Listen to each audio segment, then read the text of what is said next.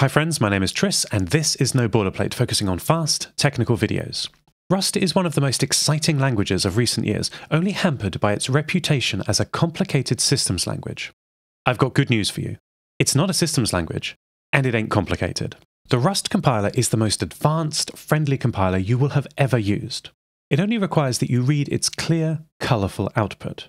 This is surprisingly challenging. We developers have been trained over our careers to not read very much into errors. Stack traces often have single-line errors, unhelpful cryptic errors that force you to play back the whole application state using your mind's compiler. A glance at the first line of the error is often as good as reading the whole useless stack trace. So we stop reading and start hacking. I want you to unlearn this bad habit. When I teach folks Rust, the most common thing I say is read the error again. This is because the errors are so helpful that you don't actually need me to teach you. You just need to read the error again, and the compiler will teach you itself. Let's start with a preposterous example. This first example assumes you know no Rust and have instead typed JavaScript into your editor. We all have to start somewhere. As you can see, we are trying to write a function with a single parameter that returns that parameter concatenated with a string. A typical hello world function. Obviously, this does not compile. There is an error, but something magical has happened. The Rust compiler, written by the kind and thoughtful core developers, is offering us help, even though we've given it some outrageous input. The error tells us to write fn instead of function to declare a function. By the way, in case you're wondering if I've cherry-picked my example, if you instead give it Python, it works in the same way. Okay, back to our JavaScript.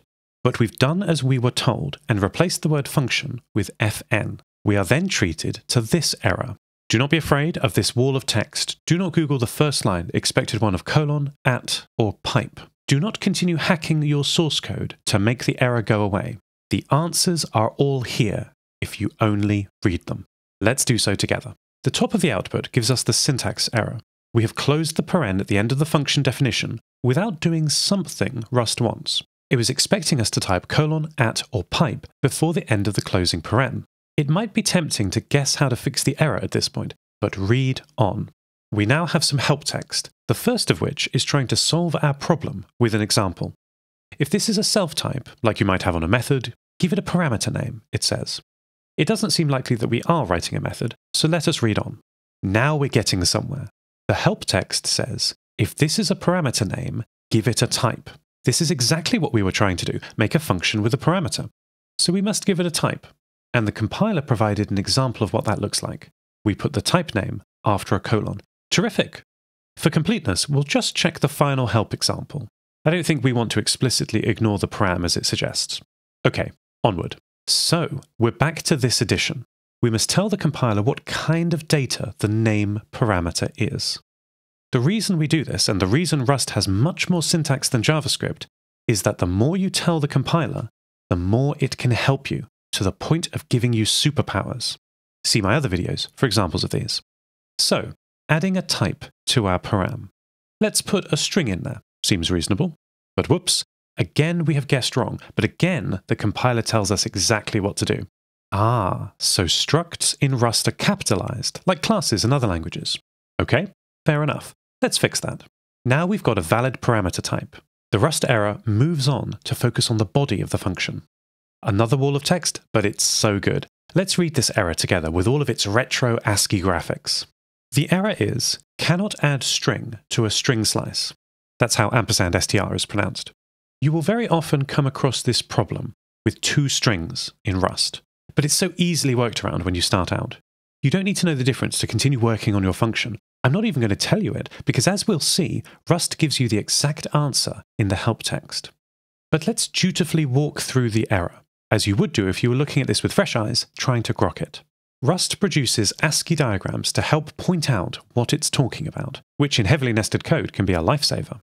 Here, it's drawn a line between hello and its label, which is a string slice. It's telling us that this hello string is of type string slice, which is perhaps not quite what we expected. We will fix it in a moment. Let's continue walking the error. We are warned here on lines 7 and 8 that the plus symbol can't be used to concatenate a string slice and a string. Fair enough, they are of different types. Different types often can't be simply concatenated by using plus. At the end of line 5, the compiler is telling us that name is of type string, capital S string. as we set in the function signature. Now that we've decomposed this ASCII diagram explaining the pieces of the puzzle and what the problem is, let's focus on the compiler's proposed solution. We are told the exact code to solve this common beginner problem. Turn that literal string slice into a proper string with toOwned, and borrow the name variable with ampersand. You do not yet need to know exactly what the explanation means to keep using Rust and to use Rust's superpowers. You merely need to do what the compiler tells you to do. We will do just that. Here we have dutifully added the toOwned call, converting the string slice into a proper string, and borrowed the name variable. We are on the home stretch. There is just one more correction, and if you have used a statically typed language before, you may have guessed it already. The problem is that Rust expected an empty return value, which in Rust is the empty tuple, pronounced unit, but it found a string. The language of the compiler is that it expects the return type of the function signature, and what you actually return is what it finds. Expects and finds. In this case, we have not specified any return type, so it expects nothing, but it found a string. The solution, as in every example today, is told to you by the help text of the compiler. Try adding a return type string, it says. Before we do that, it's worth noting the last two lines of the error.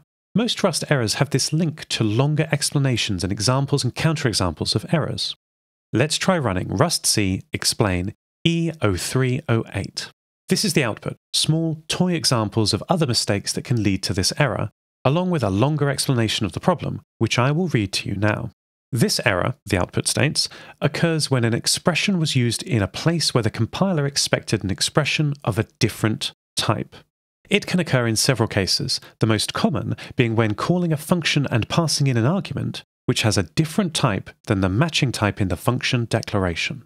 Exactly what we did. Let's fix our function by adding the missing string return type. The compiler is now happy, and if the compiler is happy, I am happy. We have satisfied the compiler, which means many things are guaranteed about this simple function that are not guaranteed in other languages. This code has no memory leaks, is thread safe, and has no scaling surprises. Memory is automatically freed when it goes out of scope. You don't have to stop execution to do garbage collection. There are no execution paths that cause errors in the function. You can tell this by the signature. If a Rust function can error, it returns a result type. Our function always returns a pure string, which means it is infallible. It will always work because the compiler guarantees that the calling code is providing a valid UTF-8 string. Panics is still possible, though rare. Not only that, but these guarantees hold through concurrent code, through threads, locks, channels, high-performance web APIs, and bare metal coding. Rust is the easiest language I have ever used because everything is right at hand. You don't need a teacher, the compiler is on your machine. The tooling is almost as incredible as the language. Not just incredible compared with C or C++, but compared with any language. To take this iterative approach to learning the whole of the Rust language, try Rustlings, a simple code kata system where the compiler and unit tests teach you. So what are you waiting for? Visit rustup.rs right now. The installer is a one-liner on Linux, WSL and macOS, and a graphical installer is available for Windows. Give Rust a try, have fun, and don't forget to read the error again. If you would like to support my channel and get early ad-free and tracking-free videos and VIP Discord access, head to patreon.com/noboilerplate. If you're interested in transhuman and hope punk stories, please check out my sci-fi podcast, Lost Terminal. Or if urban fantasy is more your bag, click the bottom video to listen to a strange and beautiful podcast I produce called Modem Prometheus. Transcripts and compile-checked markdown source code are available on GitHub, links in the description, and corrections are in the pinned ERRATA comment. Thank you so much for watching. Talk to you on Discord.